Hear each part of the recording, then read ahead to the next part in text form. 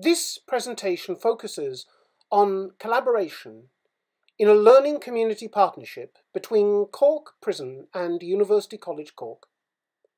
Cork Prison is a closed medium security prison for adult males in Ireland, promoting justice through the Scholarship of Teaching and Learning in prison arts education, draws upon a co-created curriculum by university and prison educators to promote an ethos of conviviality through creativity, whereby the educators and students listen to each other and learn together in an atmosphere where students are encouraged to develop their own creativity in the style of the Project Zero classroom, where teachers also become learners who model intellectual curiosity.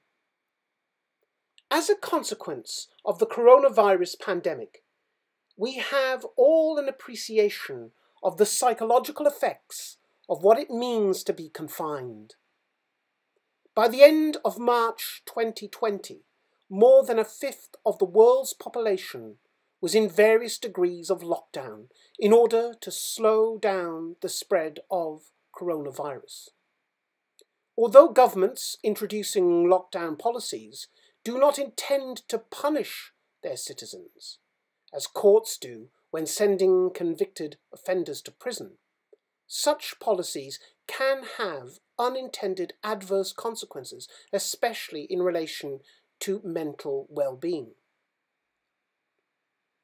What do we mean by justice in the context of this project? And how can the Scholarship of Teaching and Learning help to promote justice within education, the embodied experience of prison life? The Learning Partnership has two objectives. Firstly, to foster critical thinking strategies influenced by UCC's application of the Project Zero classroom as derived from Harvard Graduate School of Education. And secondly, to support student voices by promoting conversations on creativity, resulting in the production of artworks exhibited during summertime on Spike Island in Cork Harbour. Communicating prison as community in society. Justice is promoted through the Scholarship of Teaching and Learning by reminding the wider community that prison and society are interconnected, and that if we want a safer, more secure and humane society, then education has a positive role to play. The Scholarship of Teaching and Learning promotes justice through scaffolding the process of art making by creating a space for the freedom of expression of incarcerated students. The ultimate punishment of incarceration is the removal of personal liberty. In prison, most of the everyday decisions are taken away from the incarcerated student. Art allows this student to make thousands of small and larger decisions in the course of art making, the consequences of which are played out in the painting, drawing or sculptural piece itself. Art making therefore takes on a particular resonance in a prison context, as art is a form of freedom of expression, as the artist has freedoms not afforded other citizens, freedoms from censorship or from those small, everyday moralities. In addition, incarcerated students working within the studio learn skills of active listening and negotiating, as well as the technical skills of art and craft making. Our slow-looking rubric, designed as a guided learning scaffold, features 3 dimensions. The first is inquiry, posing open-ended questions without either right or wrong answers. Secondly, access, appealing to a wide range of learners. And thirdly, reflection. Learning about the messy process of learning itself. The learning scaffold helps to unlock a student's latent creativity and freedom of expression.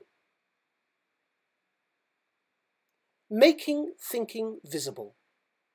This is a student response to a painting by Paul Henry entitled A Connemara Village. This is a reflection on creativity as an expression of freedom. Note the index finger melting the liquid prison window bars that acts as a metaphor, expressing the transformative capacity of creativity as a form of resilience. This is visually communicated by the incarcerated student by means of a landscape collage assembled to evoke the student's memories of a secure childhood beyond a threatened urban environment. The mathematical symbols evoke his childhood memories of success at school. Making thinking visible. This is a student response to a stained glass artwork by Harry Clarke entitled The Eve of St. Agnes. Using windows as metaphors to express tensions between imagination, the stained glass, and incarceration, the prison window with razor wire. This student reflects on building personal resilience by fostering effective communication strategies. The lesson for this student is that communication diffuses and erases tensions in prison. The student has written this text. Tensions are high, communications are low. Hearth and home. This student's response to locality evokes a childhood memory of social housing in the north side of Cork City, in which a house became a home. The sculptural piece resembles the modernist architecture of the National Building Agency that was built in Cork during the 1970s as a mode of social housing.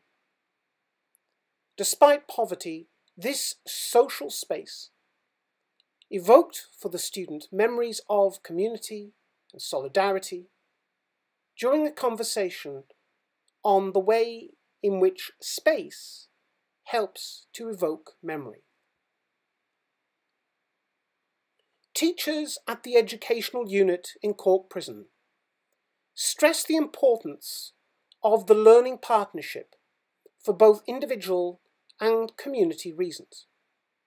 Firstly, the partnership encourages students to reflect and critically assess their own learning, a skill new to many. Secondly, the partnership breaks down mental barriers that many inmate students might have about being able to access further and higher education. In an Irish context, research tells us that 60% of males with a father in prison will end up in prison themselves. Imprisonment is intertwined with social disadvantage, family dysfunction, and negative educational experiences. If any of the participants of this program tell their child that they have attended a course delivered by University College Cork within a prison context, it has the potential to create in this child the aspiration that she or he may one day attend university or higher education. Even if we are of the opinion that prison should be pure punishment and as unpleasant as possible, pragmatism alone would suggest that you align yourself with the educationists. Education has been restricted during the coronavirus pandemic. The lack of internet access, mobile phones and tablets, coupled with the diversity of the student body, particularly in terms of their levels of ability, learning styles and interests, are significant challenges to overcome. However, given the fact that the biggest impact of the coronavirus restrictions for the incarcerated was the lack of family visits, as well as significantly reduced access to the wider environment outside of cell time, the initial response has focused on communication and reassurance, as educators within a prison context attempted to stave off students' fear, anxiety and boredom. Students within Irish prisons have been sent activity packs developed by the teachers themselves, and this is also a dimension that our partnership between University College Cork and the Irish Prison Service can continue to develop and collaborate in the work of Project Zero and the application of the Scholarship of Teaching and Learning, which makes learning visible. Importantly, teachers developed specific booklets and activities to help prisoners cope with the unprecedented circumstances of the pandemic. Prisoners are confident that they are protected against coronavirus, but the lack of in-person visits has been very difficult for families, particularly children. The coronavirus has exposed all the issues across the penal system, including running over capacity and the lack of access to technology. The most salient lesson to emerge from the coronavirus pandemic within a prison context is not just the prompt and professional and proactive response of the teaching staff, but rather it is also the recognition that the facilitation of education in prison is so much more than just facilitation of education. It is about engagement and connection, building positive relationships that enriches prisoners' lives and promotes personal transformation. This is why the feedback from learners in an incarcerated context is so important, and that the missed education and the missed opportunities afforded by wider educational partnerships and collaborations is also a missed sense of purpose and promise of a better future that education itself brings.